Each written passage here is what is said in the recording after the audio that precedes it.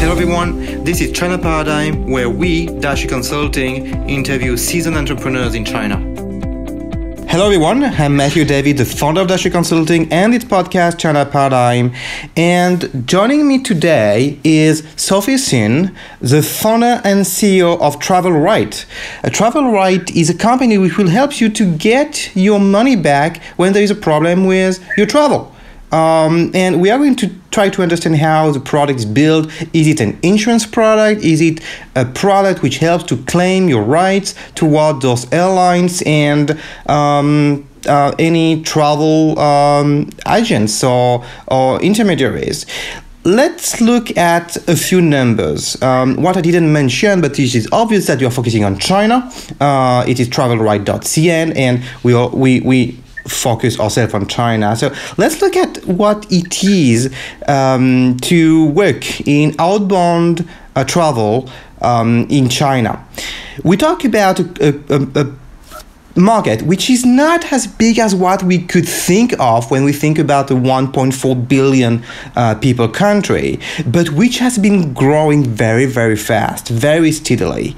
And now we talk about 165 million outbound travels, and that's a common mistake to think of, is that we very often confused about travelers and travels. The statistics we talk about is travels. The number of travelers is much lower. The number of Chinese having a passport to travel actually is still low compared to population, so there is a lot of room for growth. That's something everyone is looking at, even though with the current situation things are going to slow down, certainly for 2020.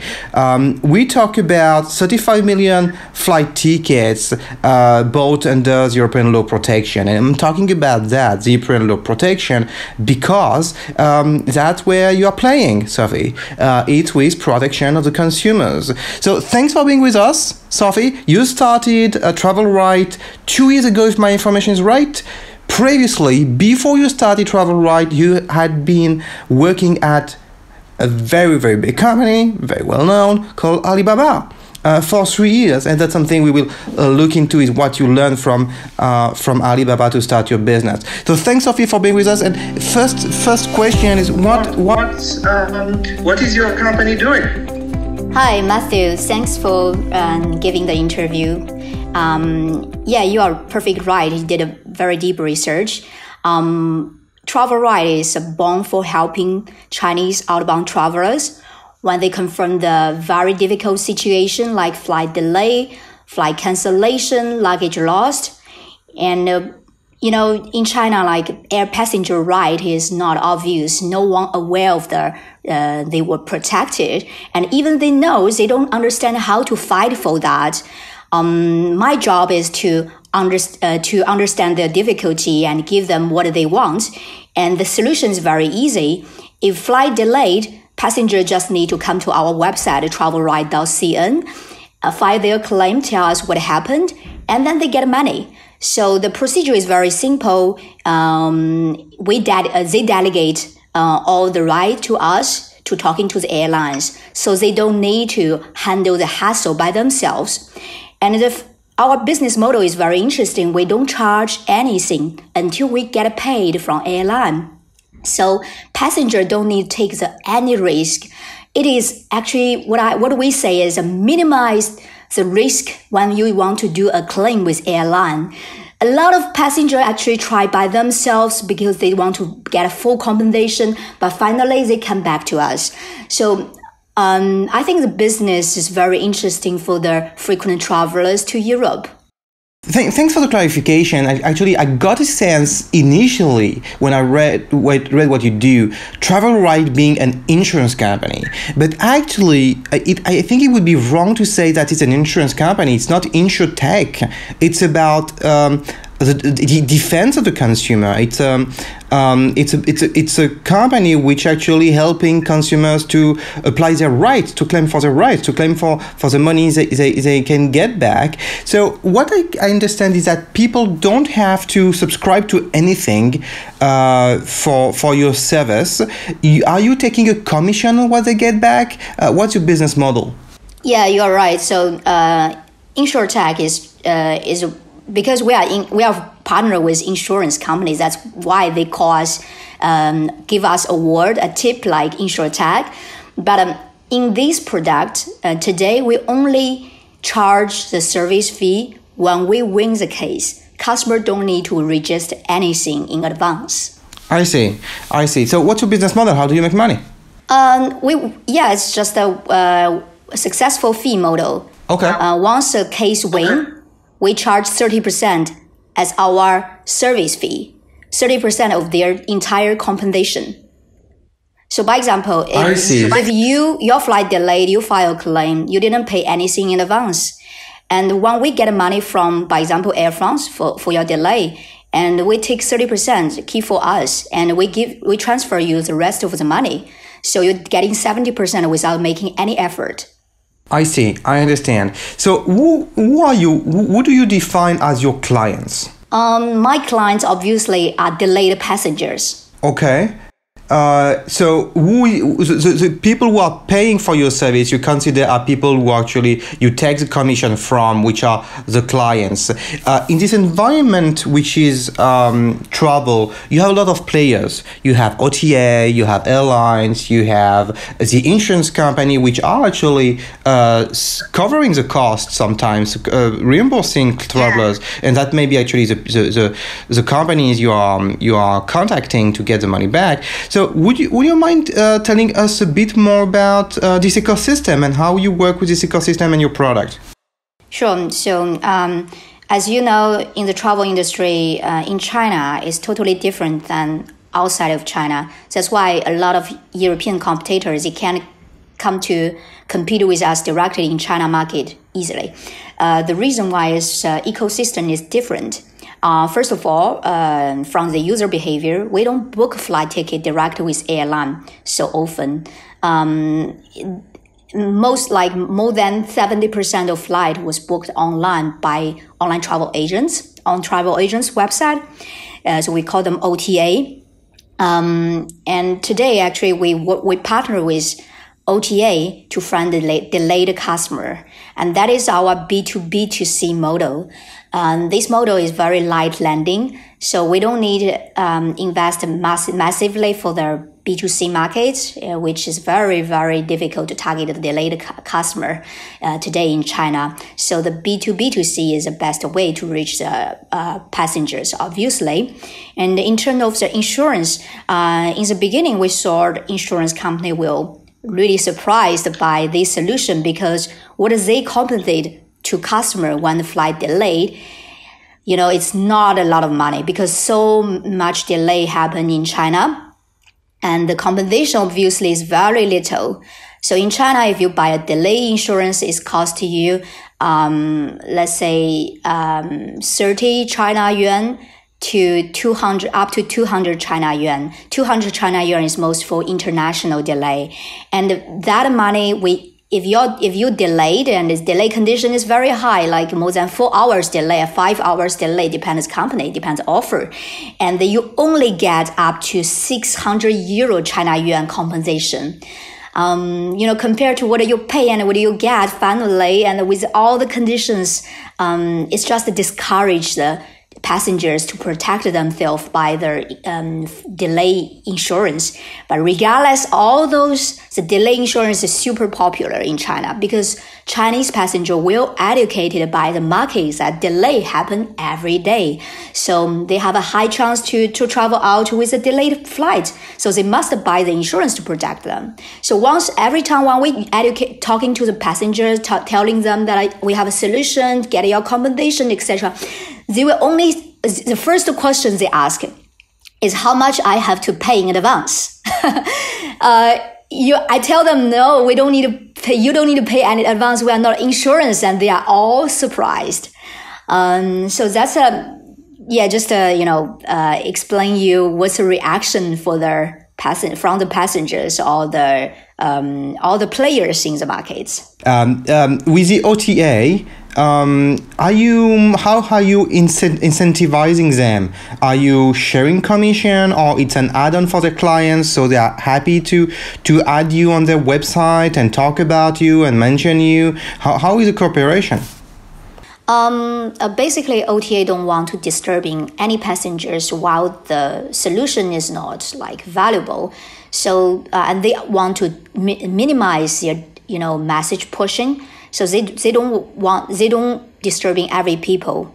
They don't push message to everyone. Of course, we're only targeting the delayed passengers. And the delay have a condition. Of course, we want to targeting more than 3 hours delay, because more than 3 hours delay, we have a high chance to get a compensation and cancellation also.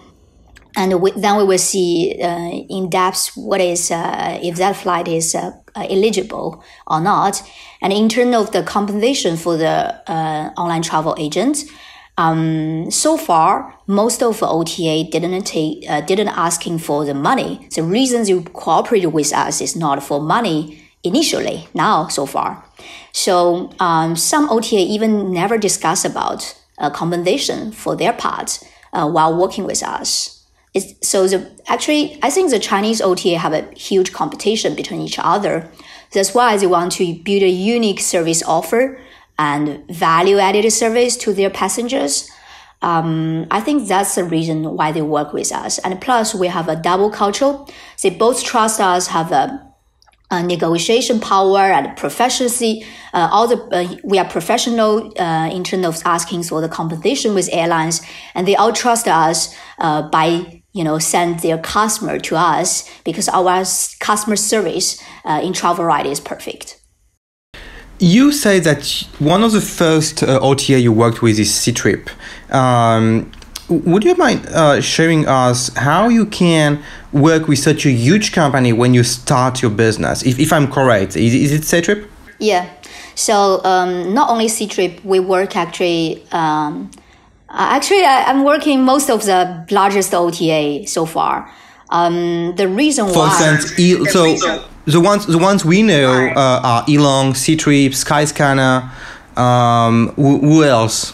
Skyscanner haven't worked with us yet. So if anyone knows Skyscanner needs, come to reach us. I think we are mostly work with a Chinese local based. Yeah, China local based. Okay. Let me explain you why. I understand a lot of people curious about that. In China, first of all, every company is start up, because digitalized life isn't really start like decades ago. It just started 10 years ago, and every company is just newly built. And because we understand every business have a day one, so we actually very open to all the startups. And sometimes, when we are startups, we actually focus more on the customer needs, because that's why startup exists. We discover the new needs, and we give a shot. That's why large company actually appreciate the innovation and service focused startup, and we are just what do they need, what do they want to partner with, and that's it. And I know in European country, working like in France, the startup need to prepare for years, then be able to sign the large company like Expedia, and as you know, like Expedia. They, of course, like in the industry in China, also we are the biggest one in the air accommodation service. I don't know other one, probably very tiny.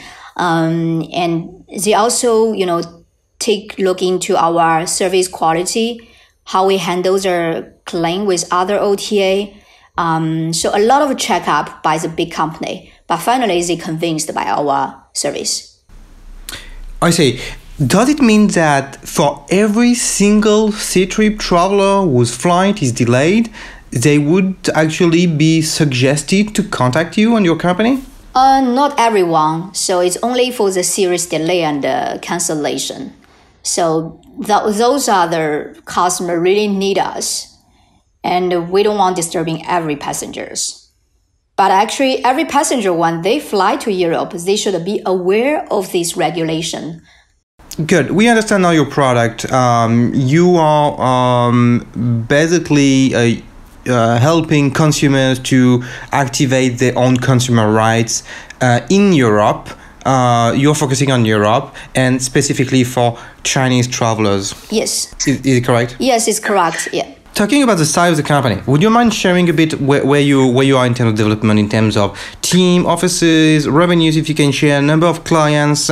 You started 2 years ago. You are now part of China Accelerator. We'll talk about that later on. But what about the size of the company? So my company, we first registered in 2018. And that is the time when 5 months right after I resigned from Alibaba in France. So I was based in France before. So the initial team were recruiting in France. We registered company in Hong Kong also. And then we registered company in China, once SOSV decide, to invest in us. So our team we have two teams. One is in France and another one is in Shanghai. And the team in Shanghai, because of all the OTA partnership, so we have most of the people here. Here we have an airline relation team for make sure all the claim get well communicated with different airlines in Europe and both in China and also in rest of Asia, because we didn't only receive the claim from China, we also receive claims from Asia, rest of Asia. And we have our customer service team, obviously. Customer service, we don't recruit local Chinese, we actually recruit international Chinese. So they both understand how to handle the client and also talk to the client directly, understand their pain point, and they mostly have experienced travel abroad, so they understand the pain point. So also customer can trust them easily. Another team is, we call it BI team, is business intelligence. The business intelligence is very important in our business, because once we handle, if we handle 20 claims per day, it doesn't require a lot of automation and data support. But once we handle more than 200 per day, then that's something really need to focus is automation. And all the data analysts, data support are very important in our industry. And also, so my BD team is only me. So they don't call me CEO in the company; they call me a BD. I think since I was working for Alibaba, so I understand what does big company need, who they trust to work with, what type of partners they are searching for if they want to work on this service. So I think since I perfectly understand their situation, their concern, that's why I can, let them trust us and move the first step. Yeah. So far, how many clients have you helped get the claim back? Oh, we can't disclose this information because we signed. Obviously, there is one OTA we work a lot, and we don't want to tell. And it's not okay to tell because we signed the NDA for this part. Okay, got it. How many do you estimate you could reach? What's the size of the market, the number of delayed flights or claims you could get? Do you have an idea of that? Sure. So obviously that's something we need to verify in day one as an entrepreneur. So we have 13 million Chinese travel to Europe, and among these 13, there is a 1.5 to 2% of flight series delayed and cancelled. And since between China and Europe is mostly entitled to up to €600 compensation, so the market is actually quite big. But we need to really targeting the right passenger because it's not every Chinese is going to fly to Europe. China is big. That's the number in China is, let's say it's same number as in similar number as in Spain, in Italy, because we are entitled to bigger compensation and the number of travelers is large enough, and later since we can potentially build other OTA relation, We can also enter South Korea market and Japan market. Putting the South Korean market and Japan market together, it's actually past a half of China markets. It's quite big, and also Singapore, Taiwan, Hong Kong is very interesting for us. And it's a growing market. The thing is that the numbers from China are still low, as I was saying at the introduction, but it's growing fast. It's low compared to the population, compared to the US. The penetration rate of traveling has early activity is still very low in China, but growing rapidly, and certainly one of the biggest markets in the coming decade. So we talk about the product. Now we know what you do. We know how you do it as well. We understand your business is B2B2C, as you said. You go through intermediaries to get known from the user, and which is using your service and gets 70% of the claim, and you keep 30%. I'd like to talk more about how you discovered this opportunity. You said you were in France at the time, but how did you dig in and find out that was something you could do and it would be relevant to do? We're talking about European law. You don't have a background as a lawyer, for instance, to understand all of this. How did it come to you? Yeah, so I was a big traveler, and I love travel. And I think the travel experience for me is the most important in my life. And I want to protect it, and I want to keep it pleasant and less hassle. That's why I think it's from my personal hobby and interests, 100% it makes sense for me to work in the travel industry and solve the pain point, especially because I saw a lot of and since I'm Chinese and living abroad, I understand what the Chinese feel when they travel outside of China, what they really need, and those make me thinking about, okay, I need to go for build a startup to help people solving the biggest pain points when they travel out of China. So why Europe is because I was living there and I understand better the ecosystem there. I can build a partnership easily there. And things when I was working in Alibaba, actually there is an interesting story. We have a lot of Chinese colleagues travel from Hangzhou to Paris, and they actually everyone have a different story, and I think the most hassle happening in their air. Step one is air travel, and lost luggage, flight delay, cancellation, rebooking. All those are really, disturbing people, and it can destroy entire journey. That's why I think I was working for Airbus for the aircraft delivery project before. So for the air business, I don't think it's like mystery for me. For air business, it's very simple.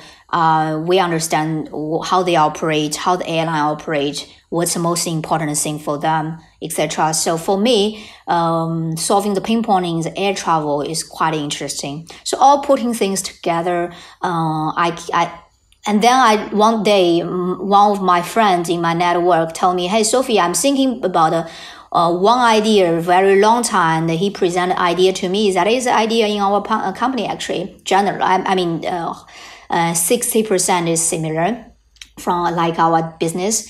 And then I check the competition. I talk to the OTAs, and then I think, okay, there is a market. Let's do that. And so that's why this is our product number one. And doesn't mean we will stop here, because I think since Chinese outbound travel base is huge. It's like 100. We have a 13 million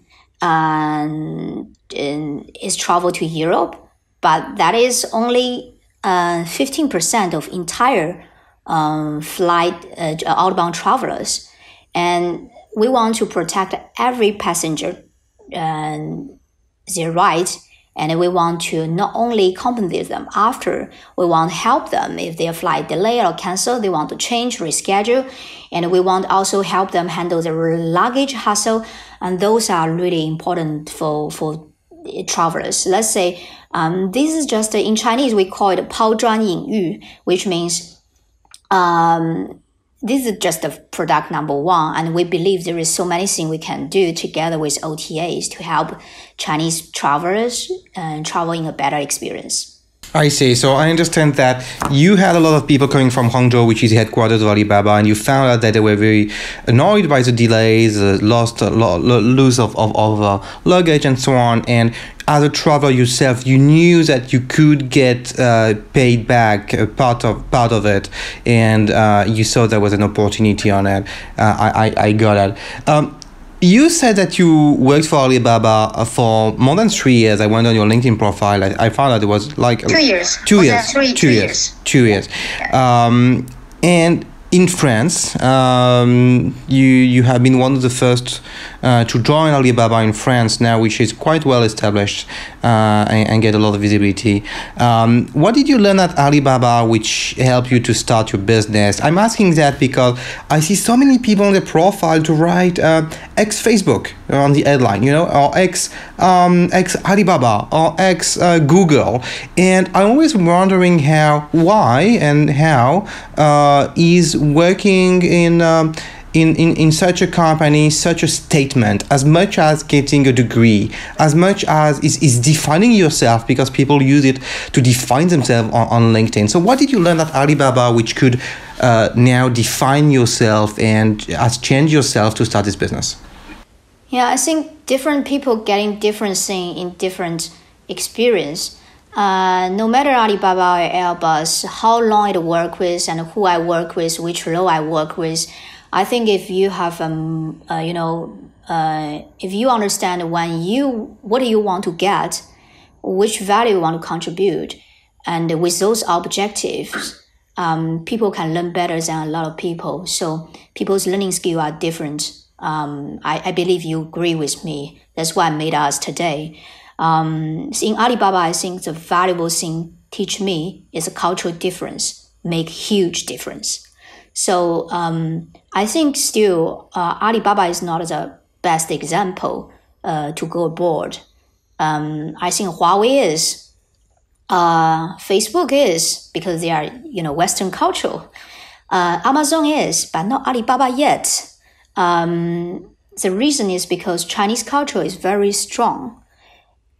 We have unique culture, and that culture doesn't seem to really, work very well with European culture. And another thing is I found out China is big enough to make Alibaba, grow very focus on China. They just focus in China. Internal needs, they're already huge. Why not go abroad? So for them, like going outside of China, for me, it's not really something essential. Well, all those makes the Alibaba's organization are very unique than any other country. I see some pain points. I learn from that. And I think I want to build a company which is different. And the culture should be really international. That's why I think when I build a team in France, I recruit mostly Chinese people. And when I build a team in Shanghai, I recruit mostly Western-minded, worker. And my team are very international today. And the culture, let's say, we can both recruit in Chinese locally. We have a Chinese customer service lady who don't speak very well English in the beginning, and finally she get along very well with every people in the team. So all those, I think I think we done very well by learning from Alibaba. I am aware of the culture is really important in our in the business in our day one. And second thing I learned is, no matter big company, how big it is, how powerful it is, they need to understand local needs. The local needs means when you want servicing people from France, how, why, what they need. I think if you never live there, you will never understand. So putting, yourself in the shoe of the travelers, international travelers in different countries is really important. So what I understand now is that what you learn from Alibaba is that culture is actually a sizable part of business. So it's a sizable reason why you may fail or succeed in business, or you may have the idea, craft the idea, understand the idea, and play well with the idea, the initial idea. And actually what you just said opened my eyes on a couple of things. I was always surprised how people who are not technical developers would write on their LinkedIn profile ex-Google or ex-Facebook, which are companies where people who shine are technical people. But what they may have learned is a culture of organization, is a culture of innovation, which makes them different like a new degree. So it gives me an understanding of why people may state so much on their profile the company they have been working with, especially it's a big one like Google, Facebook, or Alibaba. I'd like to talk about your funding. You joined China Accelerator 1 year ago, soon 1 year ago. I think it's like 10 months now, 9-10 months. And you got money from SOSV, which is managed by William Bao. How does it work with China Accelerator and SOSV? Could you tell us more? Okay, yeah. So first of all, my company wasn't like especially searching for funding. Because we already established a big partnership in China, and obviously funding for us isn't a difficult subject, but we don't necessarily need to take the money. Still, I believe the founders will be able to earn their day one's team salary. Will be the most important thing, the solid, the foundation of the company. So we don't need actually in the market there is so many startups. Need funding, continuing funding. The founders working full time for funding to be survive. We are not in the situation, and that's why all the investor who joined us love this point. So when I met William Bao Bin, who is the boss of SOSV in China, he liked our idea and my way to do business in day one. That's why the deal is very easy to close. And the reason why we choose them is also, I can see, not only because William have a huge network, it's also because the organization of SOSV, China Accelerator in China, are very well organized. They actually have a long history of servicing different startups in different field, and they have a strong partnership with large companies. I think all in all, I think we really built a good relation with them. And last 6 months, so the program, like it's a 6 months program, let's say 3 months intensive program, and then another 3 months I actually come earlier to stay with them to understand how they work. So I'm actually a founder, really arrived to stay in the same office with them, like even before the batch start. So we are batch 16. When batch 15 was still there, I already in the office and borrow a desk. By that time, I just moved from Paris to Shanghai, relocated, and I'm alone, and I need a friend team. So they were servicing so for the batch 15, and my paper still haven't finalized with their team, and they start to helping me out. So I think it's a team really generous to help. They do whatever they can, and they understand the startup pain point. They saw so many examples. So their effort, so we can avoid a lot of stupid mistake by listening or taking their advice. And also, I think they have a good, they have a lunch and learn every Friday with us, with different founders and key members in the team. Sometimes I ask my intern to join me, so we understand how to work with them. So SOSV actually helped us a lot not only helping me kick off the business and also give me some advice as a team leader, who we should recruit, how we should train the team, and then not only and also more importantly, manage financially the risk.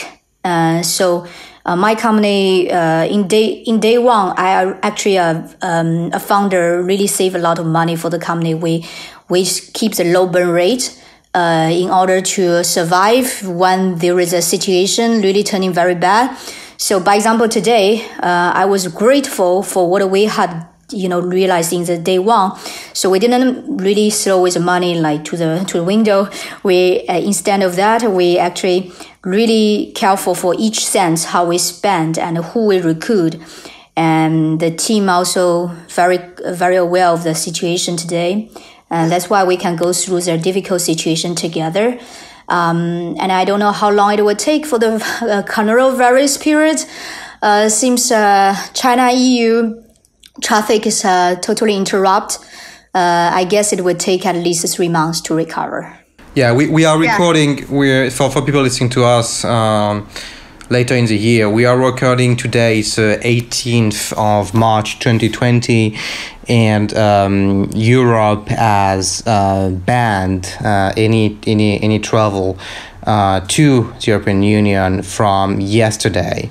So it seems, I believe, impacting specifically what you're doing, because you're specifically working with European Union for 1 month. So it's the ban will last for 1 month. I don't think 1 month it will recover. As you can see, the extension, China has already managed the coronavirus very well. It still takes us 1.5 months, let's say 2 months, because it's still continuing.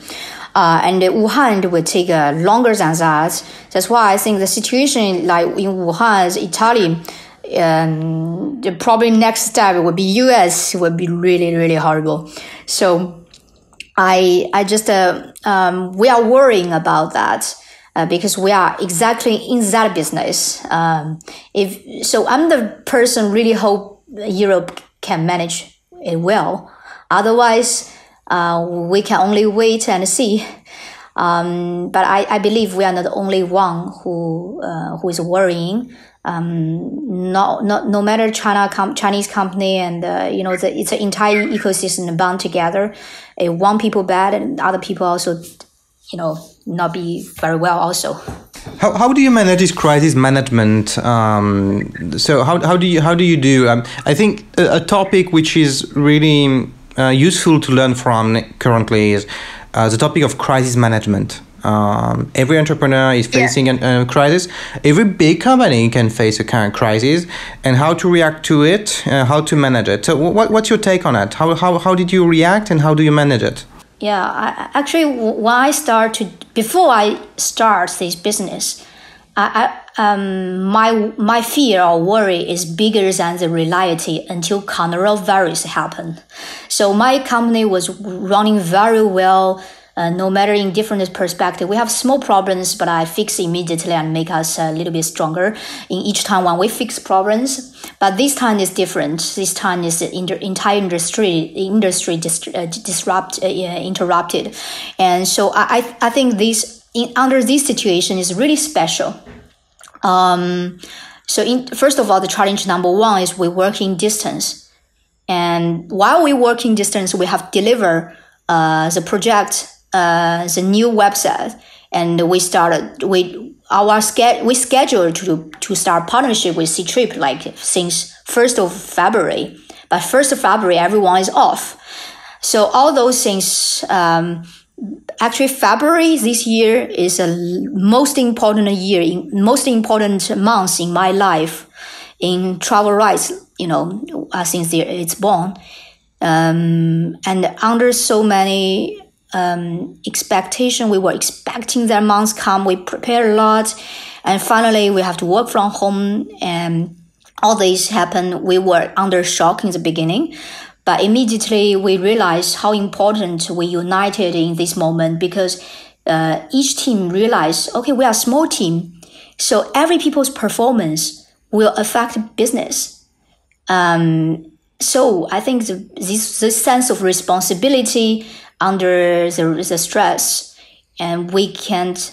We start to train ourselves to work in distance in a high efficiency. So we succeed in distance work. Even now, like I didn't realize a huge difference between working office and in distance. And my team will restart office work obviously tomorrow. Actually, tomorrow morning they will be all in office, but not me because I just returned from France since last week, so I need to stay 14 days in my apartment. We are in the same situation. And another thing is we actually deliver very good product. Let's say if you can check our new website and compare with our previous website, the user experience. I went to your website. Yeah, so maybe you didn't went to the old our previous version. So we improved a lot by regardless in distance work. So my tech lead is in Malaysia because he's speaking Chinese, but he's based in Malaysia and he's New Zealand citizen. And then he and his team is based in Hangzhou and Shanghai. So like people really even interacting with spread everywhere in the world. But fortunately, we are almost working in the same time zone. So that's in distance work. And the next challenge is when we promise some people to be promoted, and when the crisis happened, and a lot of company actually fired people. They have no choice if they want to survive, but how to keep my promise and don't hurt my teams, because my team, everyone for me is precious. And everyone carry important role. I don't want to miss anyone in this crisis. And in the day when the coronavirus happened, we don't know how long it will last, but obviously at least 1 month and a half. So my estimation for China is accurate. We do promote all the team. That we realized our promise. And some of key member, we give the share to let them join as a founding partner, and some of them join the talent pool. So I really manage well the employees' welfare, and these under crisis, and the founders still insisted doing the things which was good for the team, which really cheer up a lot of people in the team. But on the other hand, we have to face reality since Europe start to have a coronavirus. We realize the crisis is longer than we think. So in this moment, I trust my team will also understand the situation and willing to do temporary sacrifice in terms of their revenue, all this, in order to let the company survive. So I think the founder need to understand to give and take. This is very Chinese, and also I think it's fair universal philosophy. And another thing is I was grateful that we insisting low burn rate in the company. So we don't recruit, if we can manage by 1 people, we don't recruit 2. We only increase the number of the worker when the volume really come in. So, I'm not so aggressive, and which is right. Because even before coronavirus, China economic is slowing down, by end of the year. And also venture capital stopped investing, most of the startups, especially in early stage. So those are the things I learned, and we were, insisting to doing the same thing. And also, I think now the capacity for the team to make a change is really important. Last week, during our weekly meeting, the entire team, we are talking about like how we bring the revenue to the company. Every people give 1 or 2, 3 points, to think about that.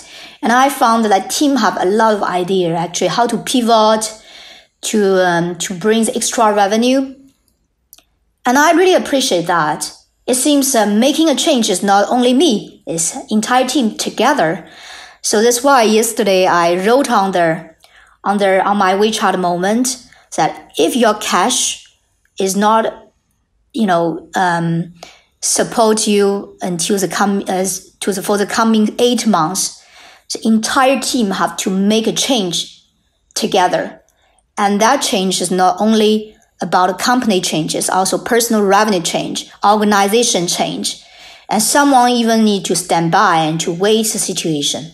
It's just like company, wait the situation, and then maybe rejoin the company again. So it's potentially happen. A lot of things could happen, and we can only make the choice by time being.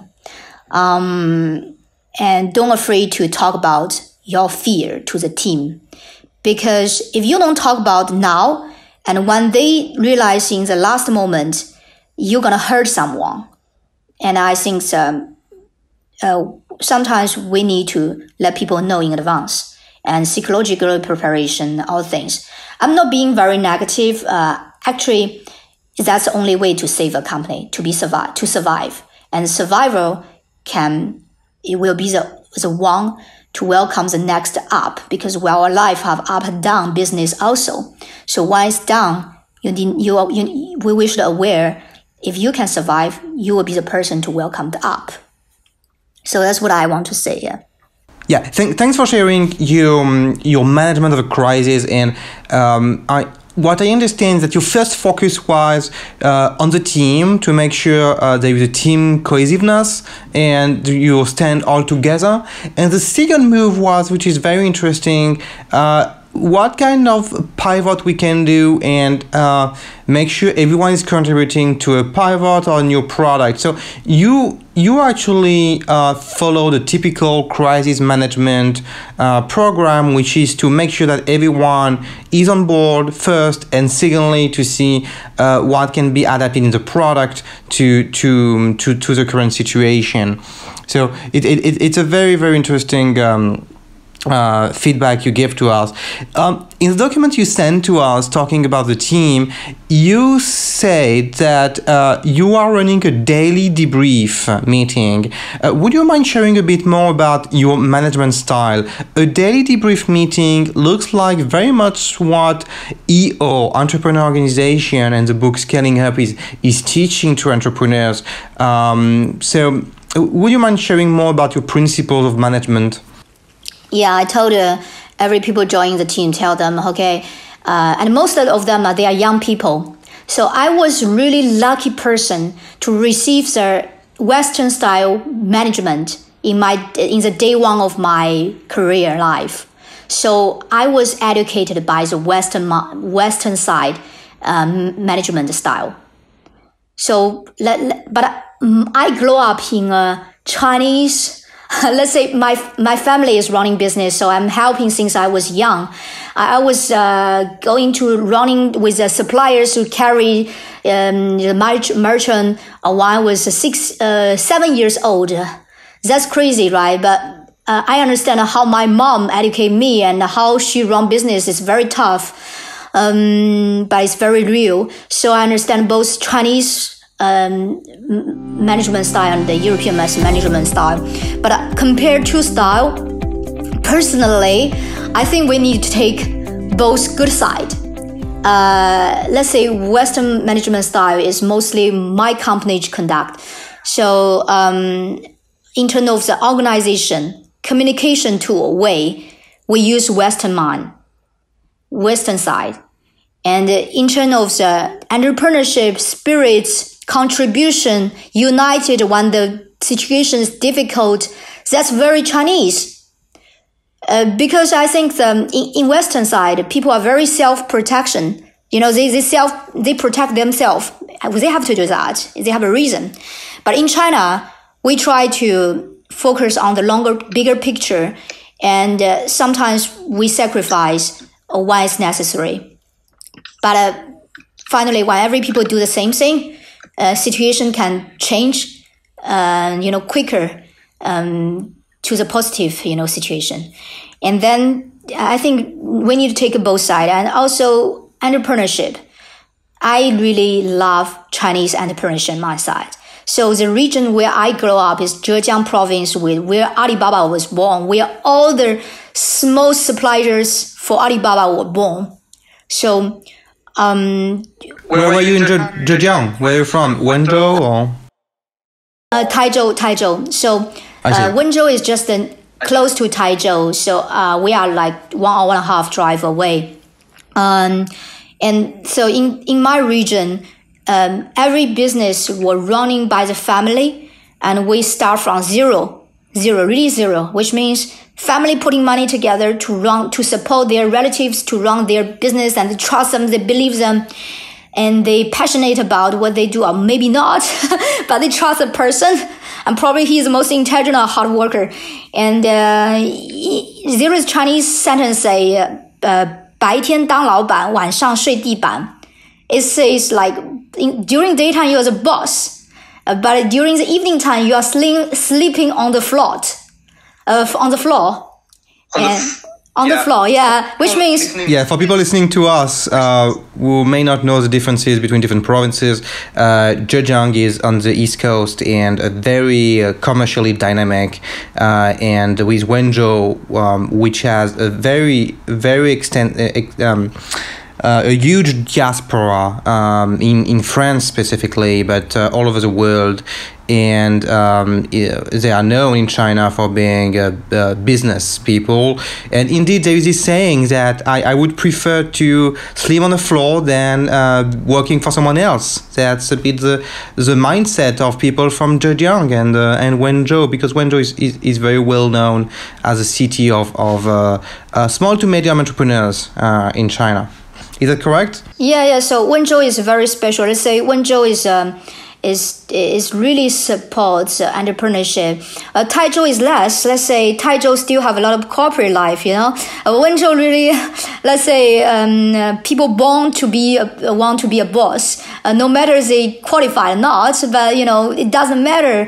Running a small business like opening a restaurant is even better than any corporate life. So they were thinking in this side, but Taizhou and the rest region less. But we are we kind of aggressive for the entrepreneur, but we don't really overdo it. So what I want to say is not like I'm not type of people want to take too much risk, because risk, if it's manageable, then you should take it. So for me, which means that's actually the roots why TravelRight insisting lower our burn rate. As we know, the money came from from the trust of the other people. My investors are all my best friends. They not only understand my business, but also understand me. So I'm very lucky person to have a very good investors on board. And I hope I can, insisting doing the same thing, so that the entire organization funding can run in a health way. A lot of founders are tired talking to the investor. Talking to their investor can take their entire day, and that make trouble of yourself. So I'd rather to be modest and to, welcome less investors. Instead of welcome the wrong investors on board. We are very cautious about that, yeah. One last thing I like to talk about, we talk about the identity of coming from Taizhou and Zhejiang. There is another identity you are mentioning in interviews and papers you have shared with us, is to be a woman entrepreneur. My feeling is that if there is a country where you can express yourself as a woman and an entrepreneur, it's China, because China has the highest number of female billionaires, and it seems that it has been the case for many years or decades that women are part of the economic life and power positions. But what's your take on this? Do you feel the same as I do, or do you feel China still has progress to make? Matthieu, you are perfect. You understand China very well. I can see. True, a woman entrepreneur in China is something. It's really it's popular. And I met a lot of women entrepreneurs. In Shanghai, we have a Lady Who Tech, supports all the ladies in the tech industry, entrepreneurship. And actually, I met my William Baobin in Lady Who Tech's events. Look, so and William believe in woman entrepreneur, same as male entrepreneur. And he is an example to investing in women. And I think the roots of to support women is we don't feel such huge difference between male and female. So that is basic understanding. In the family life, women take the leadership in the big cities. That's normal. In the, local culture, women take leadership. And in a lot of foreigner company, because I don't want, so I will tell you why. Probably I can find some clue for you. Like a lot of language school back to my university life, it's a woman who study English major, French major. So women are good at foreigner language. And when the foreigner company recruiting people speak good language, their own language. So they're recruiting mostly women. And women learn very open to their culture, very sensitive to culture. You can see Chinese women stay in Paris more than male stay, So all these things make women learn the Western culture very quickly. And once you understand better the culture, you know how to deal with a person, how to deal with the people, and you take the leadership. So in a lot of, you can see in GE, a lot of big company, so woman leadership, Sanofi, foreigner company, they have woman leadership super strong. That would be the last questions on this topic. I feel you have thought a lot about it. I'd like to dig a bit more. As far as I understand, there are two kinds of feminism. One feminism is, and I don't know if you like the word feminism, but there are two kinds of what we call feminism. One is to say male and female are the same, so you need to treat the same way. There is no difference. Another kind of feminism is to say male and female are different. We are biologically different. So we have to be treated different, but equally. So to have access to equal opportunities and so on in our differences, because at some point, women and men may have different constraints in life, which could be biological or others, but it has to be respected the same way and valued the same way. What kind of feminism you believe most China is in? Because again, the place of women in business has been one of the obvious success of the development of China. But what kind of feminism do you believe it is? It is male and female are the same, we treat them exactly the same way, or male and female are different, but we make sure they have access to similar opportunities? Oh yeah, I think I never think about that before you asking me this question, because rarely in China people ask is a man or woman the same? That's mostly asked when we are in the school, like your father love you, or your parents love you, or your sister more, or your brother more. So it's kind of a very remote question in China. But in France, I do ask a lot as a woman entrepreneur, though I'm curious, probably never ask this question, don't ask so much. But once there is a woman want to catch the opportunity, you shouldn't understand their shining point and their disadvantages like a male do. And I think Chinese is questionless today is because they almost equal, I guess. Maybe I'm not so, I came back, I'm away for 7 years in China. Probably it's not as what I saw today. Probably in 1 year later, you give me another interview, I will talk differently. But so far, I feel so woman entrepreneur in China is mostly supported, like male do. So, And also in terms of your type of, feminism. Let me see. I think both men and women should access, of course, equal opportunity. In different industry, like the organization like Lady Who Tech is encouraging the ladies in the tech business, in the tech field, which is good. I think so. Like people are different, and we can not only divide woman and the man. We should. Every people is different, so they have different skill, and we shouldn't say okay in legal team. In tech team, I need to recruit a man more than woman. But from my company, I found out like man and woman are equal. They are all excellent. But I intend to. It's like the offer decide.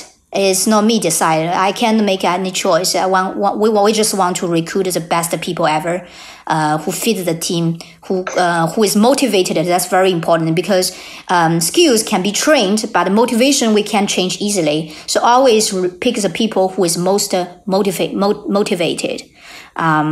Yes. My feeling is that China is more in the feminism of we are the same and male and female should be treated the same, and Western countries, Europe and the US, maybe more in the second feminism. I feel, which is to say we need to do positive action for women because they are not elected enough in politics. So we force politicians to choose one male and one female all the time to be elected, or we push them to have access to certain responsibilities by creating regulations and law, and that's why I'm also more surprised how it has advanced and been successful in China, and how Simone de Beauvoir and the Second Sex book is famous and well known in China. That has been one of the surprise when I arrived in China 10 years ago when I was studying in Peking University, how popular she was and well known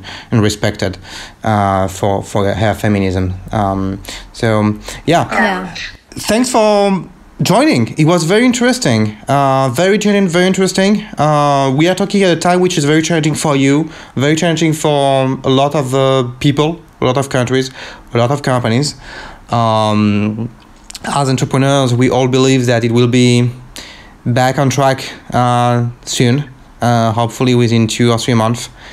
And I wish everyone is staying safe. Thank you, Matthew, for the interview, and happy to talk with you and share my experience. And hopefully we can have another interview after the crisis finish. And I hope you stay safe with your team. Stay safe, everyone. Bye. Thanks for listening. Bye, everyone.